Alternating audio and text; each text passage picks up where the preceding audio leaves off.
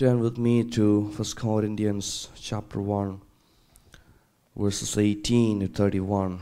1 Corinthians chapter 1, verses 18 to 31. Let me read for you. For the message about the cross is foolishness to those who are perishing, but to us who are being saved is the power of God. For it is written, I will destroy the wisdom of the wise, and the discernment of the discerning I will thwart. Where is the one who is wise? Where is the scribe? Where is the debater of this age? Has not God made foolish the wisdom of this world? For since in the wisdom of God the world did not know God through wisdom, God decided through the foolishness of our proclamation to save those who believe. For the Jews demand signs, and the Greeks desire wisdom, but we proclaim Christ crucified, a stumbling block to Jews and foolishness to Gentiles. But to those who are called, both Jews and Greeks, Christ, the power of God and the wisdom of God. For God's foolishness is wiser than human wisdom, and God's weakness is stronger than human strength.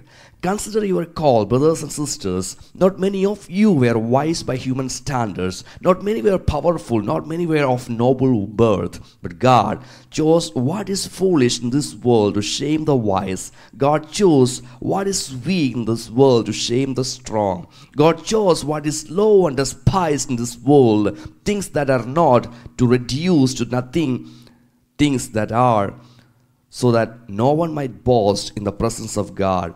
He is the source of our life in Christ Jesus, who became for us wisdom of God and righteousness and sanctification and redemption, in order that, as it is written, let the one who boasts, boast in the Lord. Some time back when Dr. Paulson, my teacher, was here with us, one day after the meeting here at church, we were going back home. Most often we drive through the 288 Sixton Road to come to the church and go back. And that day we took this Gasmer and then the South Postock and Bellway H. At that time I was not that familiar with that road, and since we were running short of gas in our car, somehow we entered a gas station on the way. I filled the gas, I got into the car, and immediately I took the next right and started driving. And Jolie was saying, I think you took the wrong turn. I said, I took the right. She's like, but you exited to the wrong exit. And Paulson, he was also saying, oh yeah, we are not traveling the same road we were coming through. In my logics, I thought I was right, but they were insisting that I was wrong. Paul was writing to the Corinthian church, who were thinking that they were right, but actually they were running wrong. Some years back, they came to the knowledge of Christ. They were so excited in following Christ when they heard the gospel message. They understood that Christ came into the world for the salvation of sinners. They understood that only through repenting from their sins and believing in the sacrificial death of Christ and accepting Christ as personal Savior and Lord, that any human being can be saved. They understood all these theological doctrines and they started following Christ. What happened to them is that as the time went on, their focus got changed. Some of the Corinthian believers, they got impressed with the Greek wisdom of those times. They got impressed with the rhetoric and the eloquence of Greek speakers. They found it very impressive of being able to debate about all kinds of theories and speculations. They started glorifying human wisdom. And when they began to glorify human wisdom, they began to glorify men, and ultimately it created divisions and strifes in the church. They thought that human beings can even approach God through wisdom. Now the Apostle Paul was telling, it seems to you that you are in the right way, but in reality you are in the wrong way. Paul is correcting them through this letter, and he told them about the right way. And in this passage, selected for the day, we see him drawing their attention back to the greatness of the message of cross in comparison to the wisdom of this world. The first thing that the apostle was saying is that God has denounced all human wisdom in approaching him. The first stipulation, or the first thing that the apostle was presenting before them is that God has denounced all human wisdom in approaching him. If you look at the history of the world, we can see the human beings trying to understand God in their own ways and in their own ideas. They came up with a lot of philosophies, theories, and practical rites and rituals to somehow please God. They want the divine pleasure. They want to please God. They want to approach God. They are very clear with the fact that because of their sins, they are away from God and they want to go back to God. And they came up with a lot of ideas, philosophies, theories, rites, and rituals so as to approach God. But what we understand from this passage is that God has denounced all such human wisdom in approaching him. It's not something in the New Testament era. It was not something with non-Jewish people. It is all about the humankind. In his dealing with the Jewish people also, God denounced their human wisdom and in the matter of approaching him. Now look at verse 19. It is written there, I will destroy the wisdom of the wise, and the discernment of the discerning I will thwart. We see the Apostle Paul quoting from a passage from the book of Isaiah, chapter 29.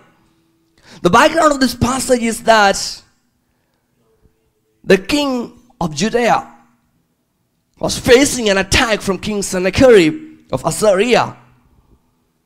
At that time, the wise men in the court, they suggested to the King Hezekiah, to make an alliance with the Egyptians. And there we see the prophet Isaiah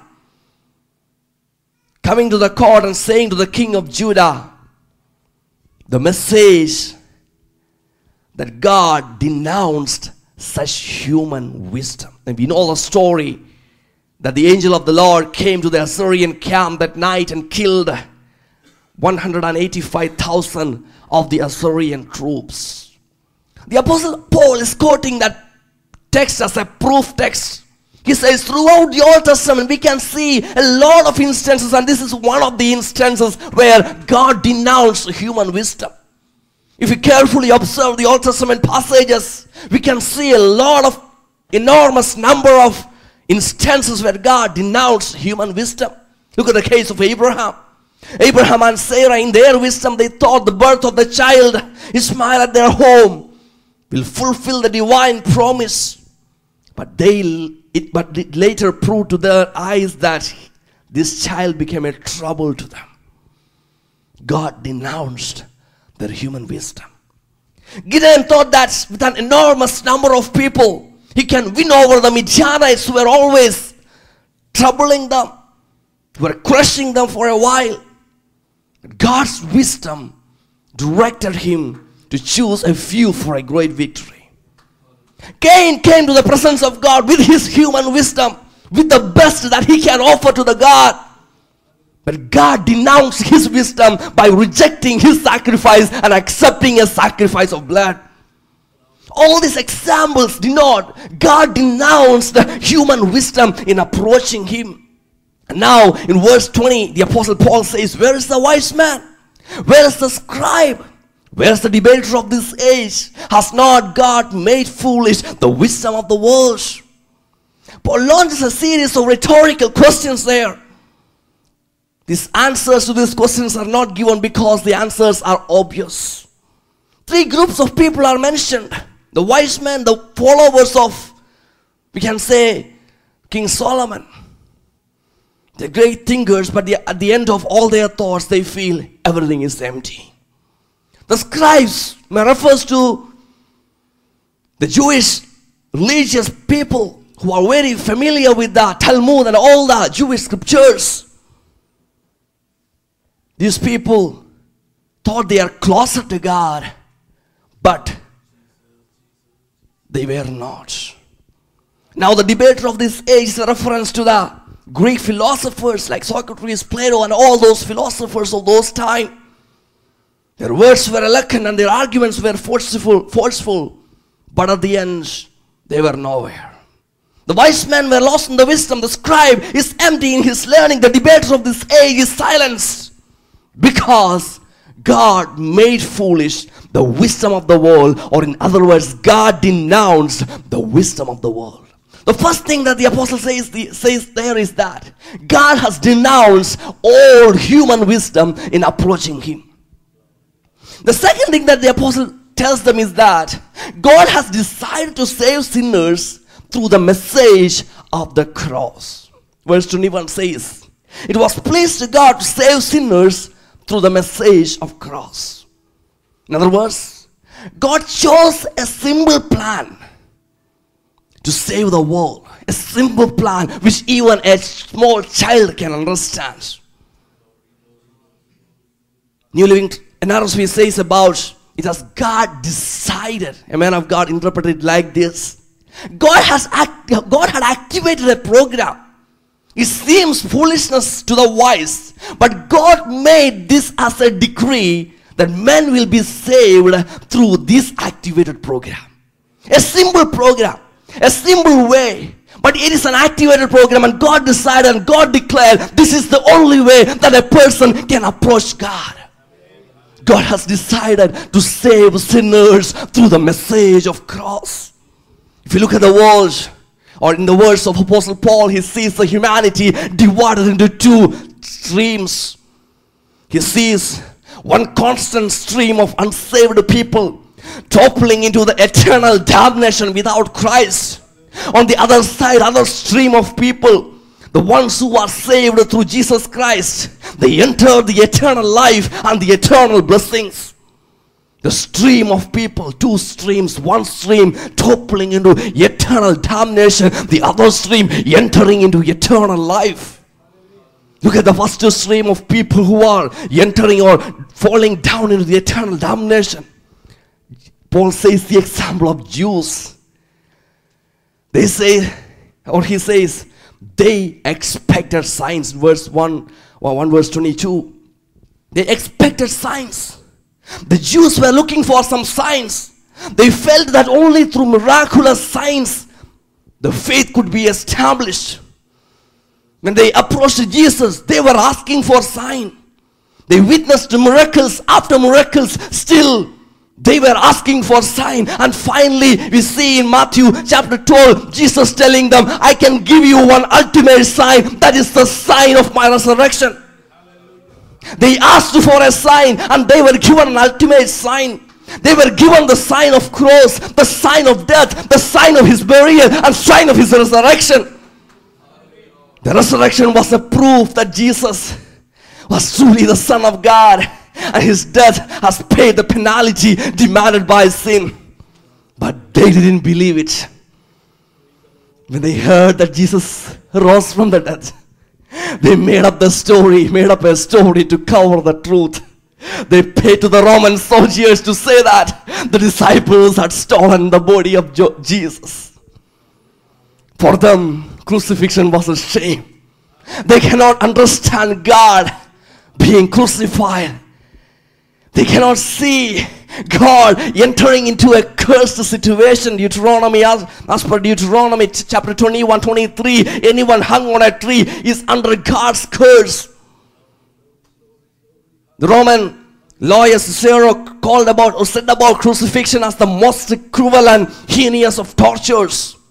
The Jewish historian Josephus says about crucifixion as the wretched of all the deaths.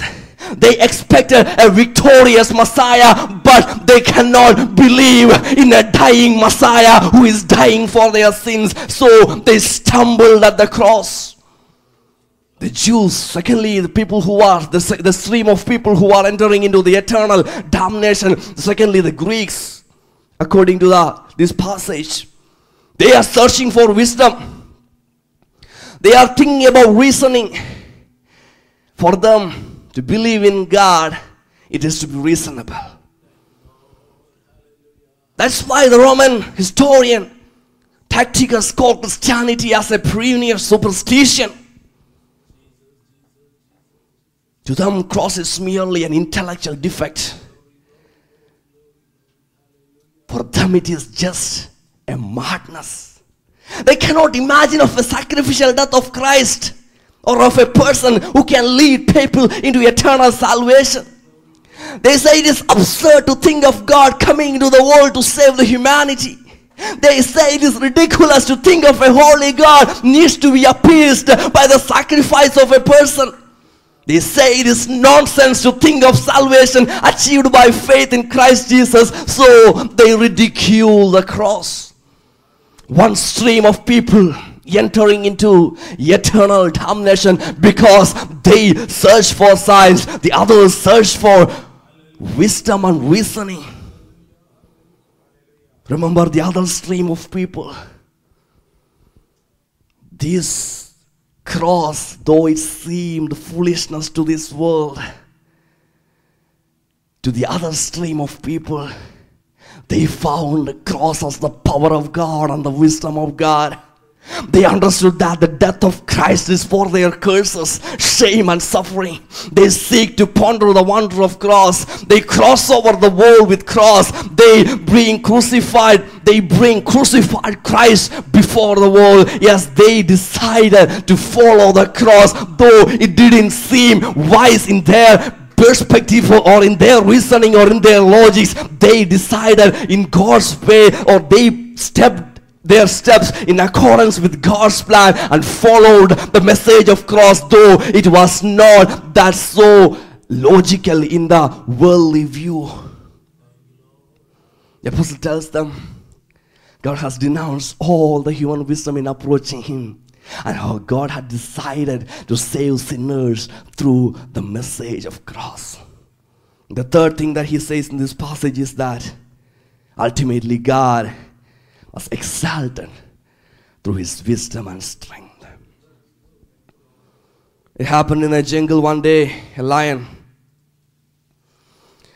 with a big ego went around asking to the other animals, "Do you know who is the king of the jungle?" He asked. Or he roared to the monkey. He asked, "Who is the king of this jungle?" Monkey said, "Mr. Lion, you are the king." He screamed to a zebra and asked, "Who is the king of this jungle?" Zebra said, "You are the king, Mr. Lion." Seeing a turtle, he bellowed, "Who is the king of this jungle?" Scared turtle, he said, "You are Mr. Lion. You are the king of jungle." He came to an elephant and asked the same question, screaming to him, "Who is the king of this jungle?" The elephant used his trunk, grabbed this lion by the tail, spun him around.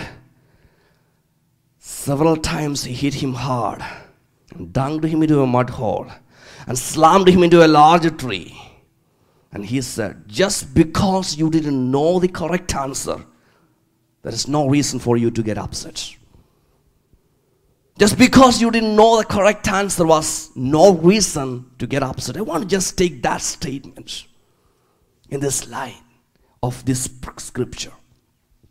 The message I found is just because he chose us was no reason for us to boast. What happened to these Corinthian Christians? Some of them started thinking about them in a high level. They thought that they are great or they are special. That's why God selected them. They started boasting in them. Some of them went to a level of spiritual arrogance or spiritual pride. The Apostle Paul was correcting them. Friends, there is no chance for or no option for you and I to boast. There is no option for you and I to boast. It's not because of our wisdom that we were saved. It's not because of our wealth that we are saved. It's not based on any background. The worldly system of best, brightest, beautiful, and brave has no status before God. Paul brings out in the verses, in the continuing verses, in what to boast in verse 30 and 31. He says, it's because of him that you are in Christ Jesus, who has become for us the wisdom of God. That's our righteousness, holiness, and redemption. Therefore it is written, let him who boast, boast in the Lord. Apostle Paul was declaring Jesus as our righteousness. It means God looks at us being completely right in all that we have thought, said, and done because of his grace and mercy. He declared Jesus as the holiness, as our holiness. This is a way of saying the same thing as righteousness, but in a slightly different way. God looks at us, or God looked at us and our lives, and he looked at us through Jesus Christ, and he found us in perfect obedience to him, and he made us holy. And he says he's our redemption. Means, in the Greek, it means to paying of a ransom.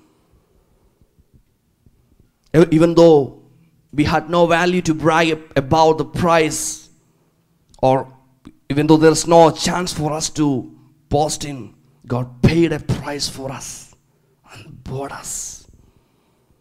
So what he says is that as a whole, the reason for our existence now is Jesus Christ. Therefore, let him boast.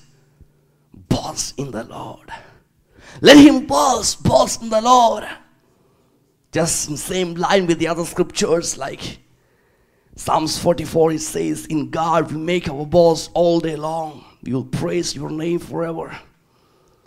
Galatians 6:14 says, may I never boast except the cross of our Lord Jesus Christ, through which the world has been crucified to me and I to the Lord. But he says it's the reason for our present blessing, eternal blessings, and all kinds of spiritual enthusiasm that we have, or all kinds of abilities to approach God, is Jesus. And therefore do not boast about yourselves, boast in Lord Jesus.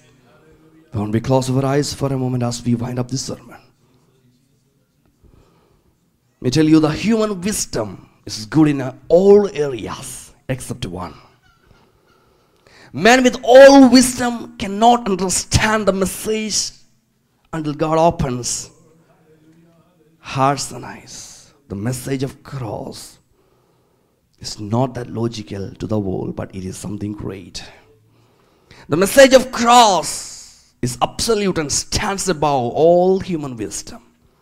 This is the only activated program through which a person can be saved. But as I said, the message of cross creates a division within the humanity. The entire world is categorized into either one or two groups. Either in one of those two groups. The stream of people who are going to perishing, or who are going to perish, and the stream of people who are going to be saved. You and I are in either one or the other. There is no halfway house. There is no neutrality.